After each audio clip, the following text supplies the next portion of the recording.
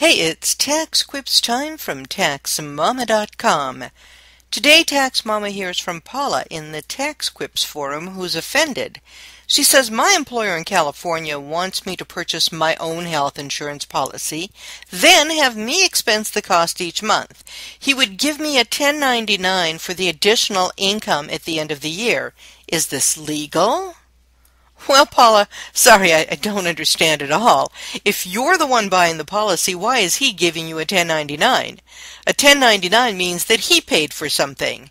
Besides, health insurance benefits don't happen on 1099s. Even if he does pay for them, the benefits would not be taxable to you.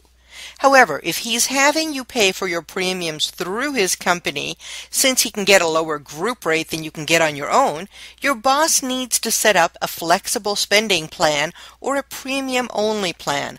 All payroll services can do this for him.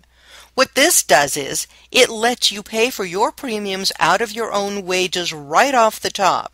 It reduces your wages so you never pay IRS or state income taxes or Social Security or Medicare on that amount on each paycheck. This saves him money on his share of the Social Security and Medicare taxes as well as on his workers' comp insurance expenses.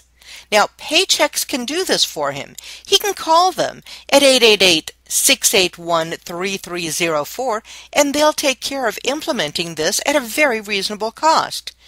You don't get any 1099s or other junk. Your wages are simply lower on your W-2. I don't know what's going on in your boss's office or if what he's doing is illegal or just plain wrong, but he does need a better tax advisor. If he needs a recommendation, let me know and I'll find somebody.